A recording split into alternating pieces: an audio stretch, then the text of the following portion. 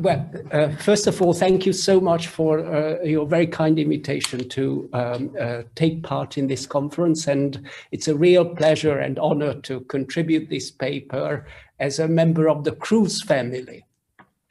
For my paper today, I've chosen the topic of multifunctionality of ancient scripts, particularly alphabetic scripts, a feature of writing that has long fascinated and puzzled me, and that I believe has remained somewhat unappreciated and indeed neglected in comparative research into ancient writing systems.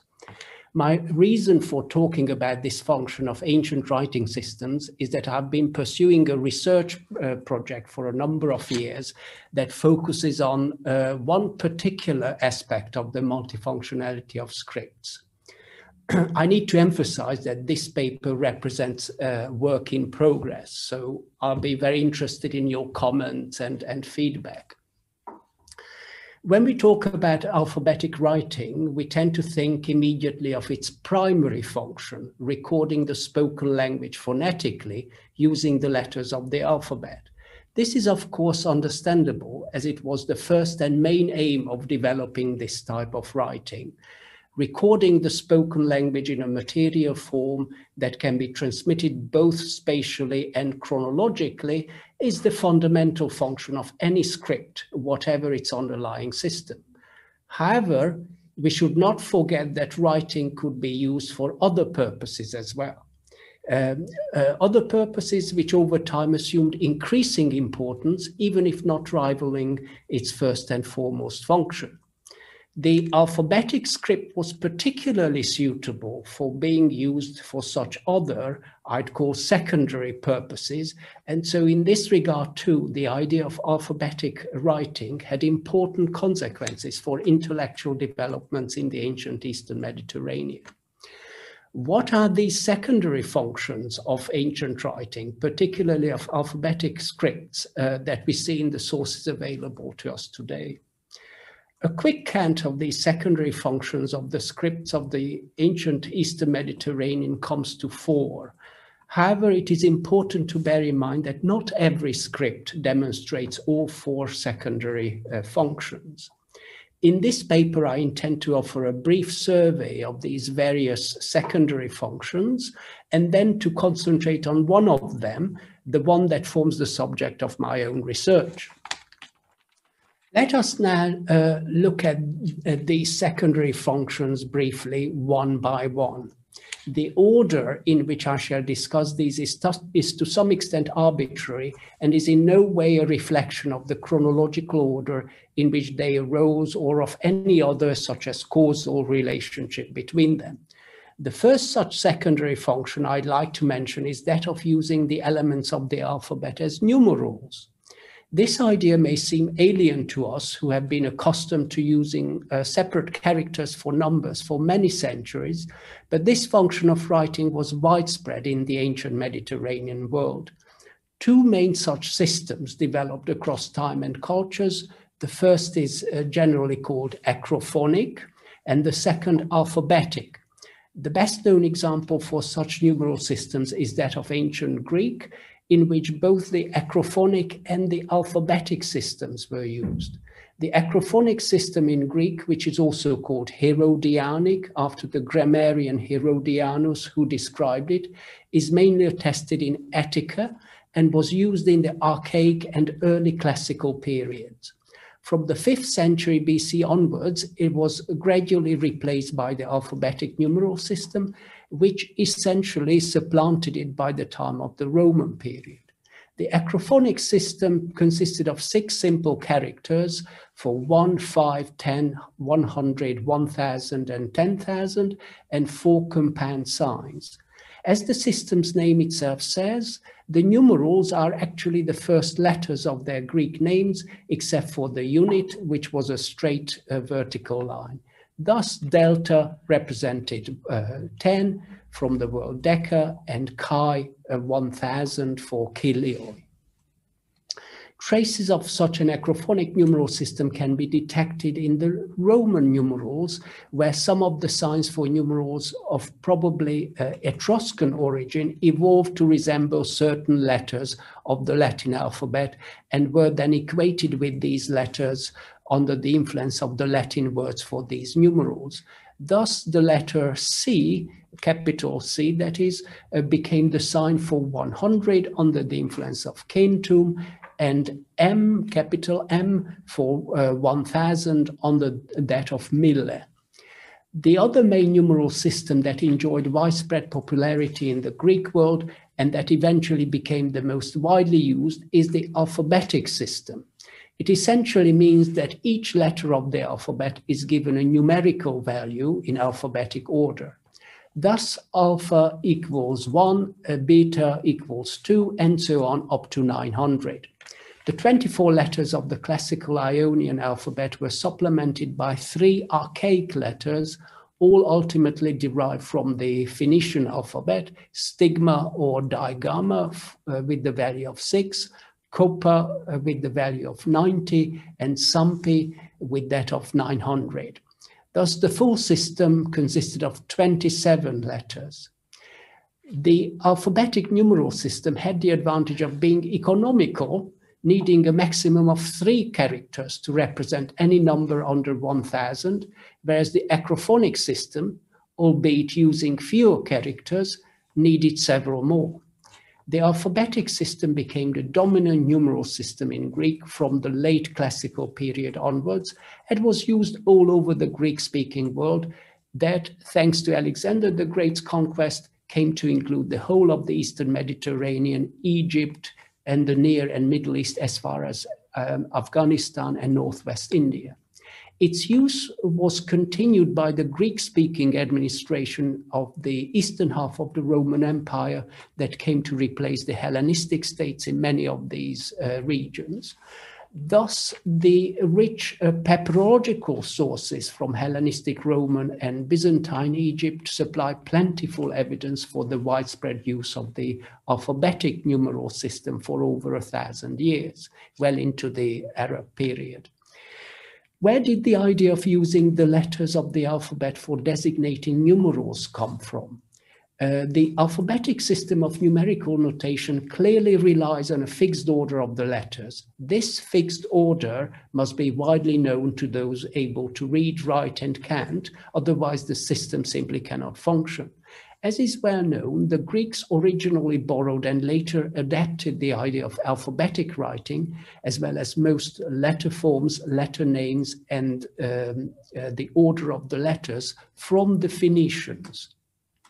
Thus, it is highly likely that the idea of using the letters of the alphabet for numerical notation in Greek also goes back to the same Northwest Semitic practice. It is theoretically possible that the Greeks adopted the idea of using the letters of the alphabet for numerical notation at the same time they borrowed the idea of alphabetic writing as part of the same package, so to speak, including the basic idea of alphabetic writing, letter forms and names and their fixed order, as well as the secondary function of the letters as numerals. At the same time, it is also possible that this secondary function is the result of a subsequent borrowing by the Greeks from the Phoenicians, which could be supported by the fact that the alphabetic system of numerical notation seems to appear and becomes dominant in Greek later than the acrophonic system. The long-standing contacts between the Greeks and Phoenicians in the Eastern Mediterranean would easily allow such a secondary borrowing to take place in a later, but probably still pre-classical period. Whenever we hypothesize the transmission to have taken place, it is clearly a testimony to the closeness of cultural contacts between Greece and the Levant, and to the extensive intellectual debt of the ancient Greeks to the Phoenicians in this regard. Needless to say, the non-alphabetic writing systems of the Eastern Mediterranean basin were less suitable for such a secondary use of their characters. In Egypt, for example, the hieroglyphic, hieratic, and demotic writing systems all of which may be classified as logosyllabic, employed specific characters for writing numbers. However, as soon as the Coptic alphabet is developed in the early Roman period from the Greek alphabet, with the addition of 6 or 7 monoconsonantal demotic signs, employing letters for numerical notation becomes very easy, and this practice is then used widely in Coptic on the model of the Greek system. The same is the case with Syriac, even though there the influence of the Greek alphabet is less obvious and direct than on Coptic. Clearly, the influence of Greek literate culture had become so pervasive in the Eastern Mediterranean by the Roman period that most, if not all, scribes of other languages were familiar with Greek practices as well and adopted these wherever the possibility and need arose. The next secondary function of alphabetic scripts of the ancient Eastern Mediterranean that I'd like to mention and briefly describe here is that of cryptography or cipher, that is a secret system of writing that prevents the uninitiated from understanding the text. Again, Greek supplies an excellent example, an example that had a great deal of influence on a variety of other alphabetic scripts in the ancient Near East. This cipher is often referred to as the alpha, theta, beta, eta system. It is based on the numerical value of the letters of the Greek alphabet assigned to these according to the alphabetic system of numerical notation that I've just described. As we have seen, under this system, the 24 letters of the Greek alphabet plus 3 archaic signs were each given a numerical value ranging from 1 to 900 that corresponded to their order in the Greek alphabet. The alpha, theta, beta, eta cipher was created by dividing the 24 letters of the Greek alphabet plus the 3 archaic signs that the alphabetic system of numerical notation included into 3 groups of 9 letters each, and then by assigning to these the letters of each group in the reverse order. Thus, within the first group of alpha to theta, alpha was paired with theta, beta with eta, hence the name of the cipher, and so on. The interesting thing is that the total of the numerical value of each pair of letters in the first group of 9 letters is 10. The total of the numerical value of each pair of letters in the second group of 9 letters is 100, while that in the third and final group is 1000. Thus, for a perfect such cipher, one needs 27 letters. It is interesting to note that the central letter of each group, epsilon of the first, nu of the second, and phi of the third, is each paired with itself. In other words, they are left unsubstituted in the cipher as the double of the numerical value of each yields the required total. 10 in the case of the 2 epsilons, 100 in the case of the 2 nus, and 1000 in the case of the 2 phis. Thus, in this cipher that this code creates, these 3 letters, that is epsilon, nu, and phi, remain undisguised. Although this system requires and is based on 27 letters, 3 groups of 9, in actual fact, only 24 letters of the Greek alphabet are used in the code, as the archaic letters of stigma or digamma, koppa, and sampi were not normally used in late classical and later Greek texts. The encoding worked by the scribe writing not the letters required, but their corresponding pairs according to the cipher. This method of encoding created a simple secret writing system that enjoyed a great deal of popularity in antiquity and the Middle Ages. Its earliest attestation is currently found in a visitor's graffito carved into the Memnon Colossus in Western Thebes and dated most probably to the 2nd century AD, although an earlier date is also possible. The cipher remained popular among Byzantine scribes and is attested as late as the 16th century. In antiquity, it appears to have been used in graffiti, magical papyri, but even in an ordinary private list of clothes and victuals. Some scholars have recently speculated that the cipher might already have been known to the traveler and versatile intellectual Sextus Julius Africanus, who lived approximately between 160 and 240 AD. In the Byzantine period, it was used by scribes of manuscripts for writing colophons. The popularity of this cipher in Greek is also reflected by the fact that it was adopted by scribes of other languages as well quite early on, in particular Syriac and Coptic. In both these languages, the cipher was used for well over a millennium. So I won't go into detail of the Coptic and Syriac systems for lack of time. And so I'll jump ahead. The reception by and integration of this Greek cipher into the Coptic and Syriac scribal traditions therefore clearly demonstrates the close contacts between scribes and intellectuals working in different languages, and between the scribal traditions in these different cultures that developed over time in the Eastern Mediterranean. The next secondary use of ancient alphabets in the Eastern Mediterranean that I'd like to discuss briefly here actually reverses the process that we have just been discussing. It involves decoding instead of encoding. The pervasive influence of the originally alpha, theta, beta, eta cipher is demonstrated by the fact that it was adopted by Babylonian Jewish religious scholars, most probably from Syriac scribal practice around the 5th and 6th century AD.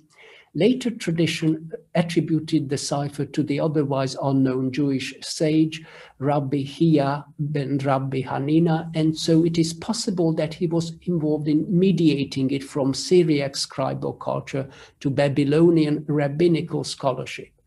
However, in classical Babylonian rabbinical literature, instead of encoding, it was actually used for decoding the, to them, no longer intelligible Greek word manon in a biblical hapax occurring in a verse of Proverbs. In order to make sense of this, to them, obscure word, they borrowed this cipher from East Syrian scholastic culture, where the Syriac adaptation of the Greek cipher to a 22-letter alphabet was widely used. Thus, Babylonian rabbinical scholars used the Aleph, Tet, Bet, Het cipher to decode the word manon as a witness, and thus to make it intelligible to themselves. By this, they reversed the process. They used the Syriac adaptation of this cipher, originally devised in Greek, to decode an unintelligible word rather than encode intelligible writing into a secret text. The use of this cipher, with one major modification by Rabbi Nathan of Rome in the 11th century AD, remained in use in rabbinical literature as an exegetical tool for interpreting the Bible for centuries. Let us now look at the fourth secondary use of the scripts of the ancient Eastern Mediterranean, a use that I'd like to discuss in greater detail here, as my own research focuses on it. As in the case of the previously discussed functions of the alphabet, this particular secondary use also depends on the fixed order of the letters, although the letter's actual numerical value is irrelevant to it. This particular function we may call alphabetization, that is, arranging textual information in the order of the alphabet. The best documented example of this type of use of the alphabet in the Eastern Mediterranean is found in Greek, particularly in papyrus documents from Egypt. But this method of arranging textual data is also known in the Hebrew Bible, in cuneiform tablets from Beth Shemesh, and Ugarit from the late Bronze Age onwards. And also we could mention other parts of the Near East, such as northeastern Jordan and Syria. there is a well-documented use of this practice from Egypt in both the hieratic and demotic scripts, and more distantly in ancient South Arabian, not to mention the later scripts of antiquity influenced by Greek and Greek scribal traditions such as Latin, Coptic, and Syriac. In a nutshell, this practice involves arranging words in lists in the order in which their letters appear in the alphabet. It greatly facilitates processing and retrieving information, and this revolutionizes bureaucratic practices. The great utility of this method is demonstrated by the simple fact that millennia after its invention, we still use it today, every day. However, this method is not as simple as it may sound at first hearing, as words obviously consisted of not just one letter. As the evidence in Greek shows us the most clearly and in the greatest detail, initially, for hundreds of years, scribes used this method in its simplest form, that is, alphabetizing according to the first letter of words only. In Greek, it took intellectuals and bureaucrats several centuries to refine this practice and develop the method of full alphabetization. Obviously, this was a gradual process, first two letters, and then they expanded the system further. Whereas the earliest traces of alphabetization in Greek are probably found in inscriptions from the southeastern Aegean, in the early and mid-3rd century BC, the first fully alphabetized texts start to appear only as late as the Roman imperial period, around the 2nd century AD. Where did this simple but ingenious and cultural and practically hugely impactful method originate from? Its widespread use and some comparatively early evidence in Greek could easily mislead us into thinking that it was an internal Greek intellectual invention. Indeed, the current scholarly consensus among classicists is that the method of alphabetization in Greek was invented by Callimachus of Cyrene, the famous Hellenistic poet, scholar, and librarian of the Great Library of Alexandria, active in the first half and the middle of the 3rd century BC, for the purpose of accomplishing the monumental task entrusted to him by King Ptolemy Philadelphus of cataloguing the vast holdings of the library. This monumental catalogue, entitled the Pinakes, or with its full title, Tables of those who have distinguished themselves in every form of culture and of what they wrote, consisted of 120 books, and its content is reported to have been arranged alphabetically.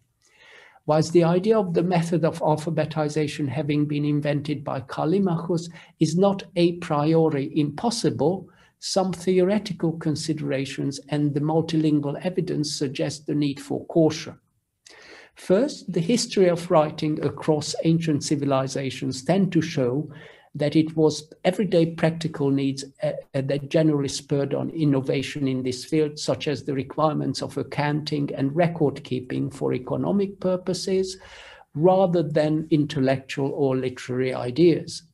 Further, as we have seen, the Greeks adopted the idea of alphabetic writing, the letters' names, their fixed order, and many of the basic letter shapes from the Phoenicians. In addition, it is highly likely that the idea of assigning numeric value to the letters of the alphabet was also borrowed from the Levant. The idea of using the fixed order of the letters of the alphabet for arranging words in such a sequence does not lie very far from fixing the letters' order or from assigning numerical value to them. Thus, it appears entirely possible that the practice of alphabetization in Greek goes back to the Northwestern Semitic models, the same sources that gave the Greeks alphabetic writing and its basic features and functions. Indeed, the documentary evidence that we have, albeit admittedly meager and patchy, does seem to support this conclusion. First, we need to remember that a number of alphabetized Greek inscriptions are known from the 3rd century BC. The earliest of these, SGDI 3761, perhaps from the first half of the 3rd century, that seems to be contemporaneous with, or in the case of this particular inscription, perhaps even predating Callimachus's work in the Great Library of Alexandria. We should not fail to notice that the earliest of these inscriptions all come from the southeastern Aegean region, more specifically from Phoenix in the Rhodian Peraia and from Kos, a region that lay on the main sea artery between Greece and the Levant, and that was thus ideally placed to receive and mediate Eastern cultural influences.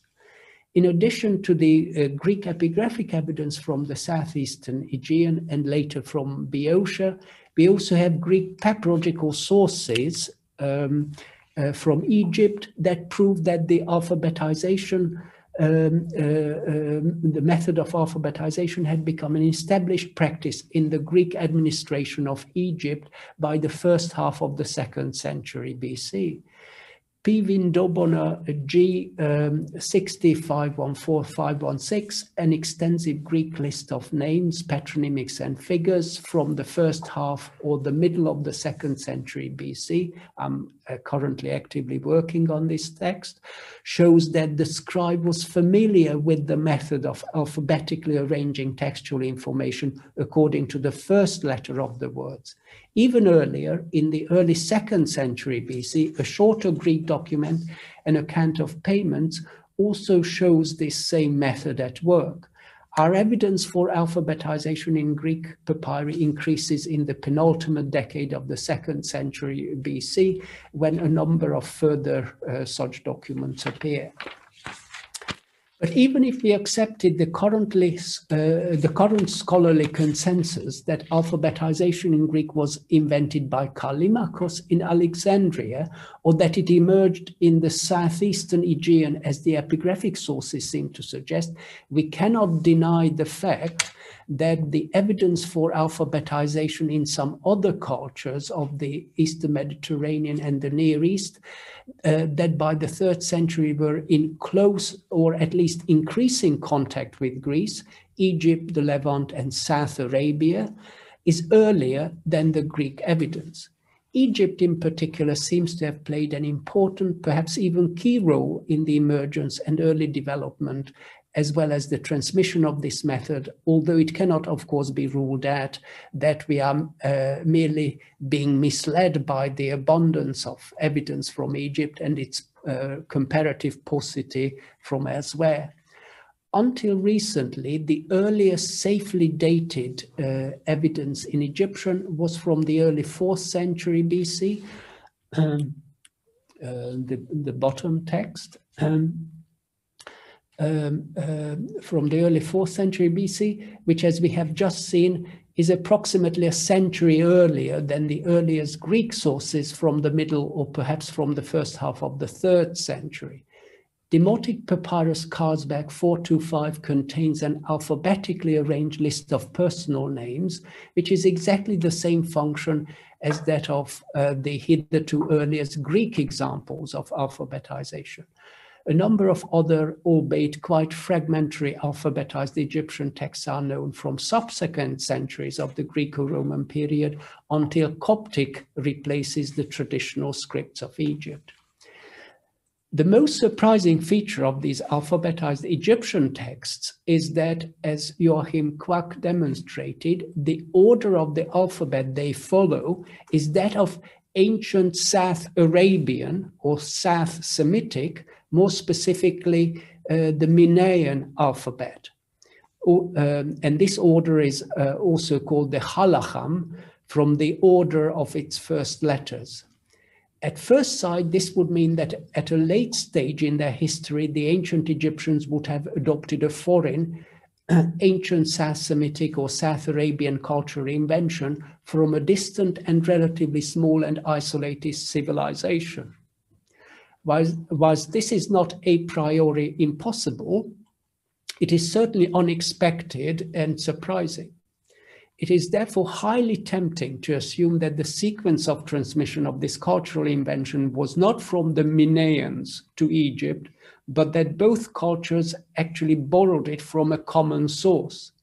Indeed, the Halacham sequence is attested in the Ugarit archives that are dated between the late 14th to the early 12th century, and also in cuneiform tablets from Beth Shemesh near Jerusalem.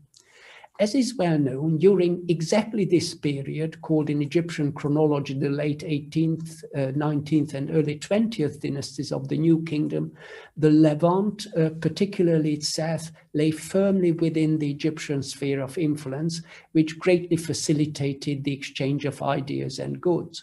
Thus, it seems to me possible to assume that, rather than borrowing the idea of alphabetization from a distant and relatively small and internationally uninfluential civilization at a very late stage in their cultural development, going back millennia, the Egyptians adopted the idea of alphabetic arrangement from the Semitic civilizations of the Levant that had been using it from the late Bronze Age onwards. The same source that the South Arabian Mineans adopted it from. The lack of any Egyptian sources for alphabetization earlier than the beginning of the 4th century BC, however, seemed to undermine this theory. This was, however, changed by the sensational discovery and publication in 2015 of a new hieratic ostracon found in the course of the excavations of Theban Tomb 99 of Senefri by the Cambridge Theban Tombs project. The tomb has been dated to the mid or late 15th century BC, as its owner Senefri lived under Thutmose III, who conquered the largest foreign empire for Egypt of any pharaoh, stretching from as far north as northern Syria to as far south as the 4th cataract of the Nile. The ostracon, a small piece of flat limestone, carries 7 lines of hieratic writing on its obverse and 6 on its reverse. The text is dated paleographically to not later than the late 18th and or early 19th dynasty, that is the late 14th or early 13th century BC by its editor Ben Haring. Thus, the ostracon appears to be earlier or at least contemporaneous with the earliest parts of the Ugarit archives that, together with the cuneiform tablets from Bet Shemesh, represent the earliest surviving evidence for the Halacham sequence. If the editor's interpretation of this text is correct, and there appear to be good reasons for accepting it, in this remarkable ostracon from Thebes in Upper Egypt, we have the hitherto earliest Egyptian evidence for the use of alphabetization. This fact is highly noteworthy, not just in itself, but also because this leads to 2 important conclusions.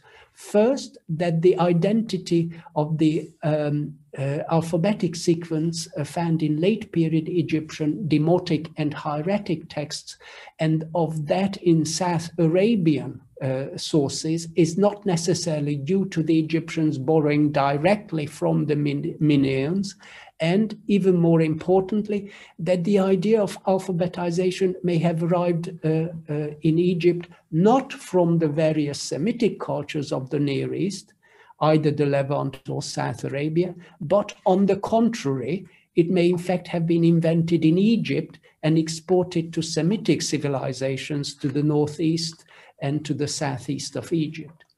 This ostracon also shows that the method of alphabetization had been known and used in Egypt for approximately a millennium before the arrival of Alexander the Great, the foundation of the Great Library of Alexandria, and the activities of Callimachus, whom classical scholars have hitherto credited with the invention of this principle in Greek.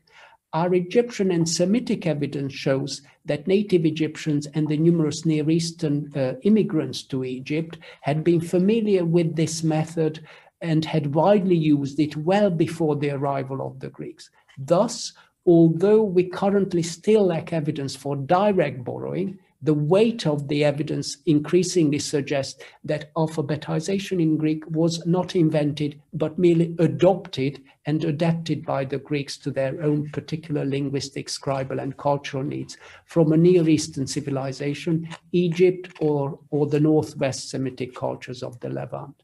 Finally, returning to the original questions of this paper, we may now claim, in summary, that the long history and the widespread use of alphabetization in Greek, Egyptian, and Semitic languages demonstrate clearly the great utility and importance of the secondary functions of writing in numerous cultures of the ancient East Mediterranean and the Near East. Thank you very much, and many apologies for overrunning. Thank you very much. Fascinating paper, thank you. Do we have any questions? We've got 5 minutes for questions.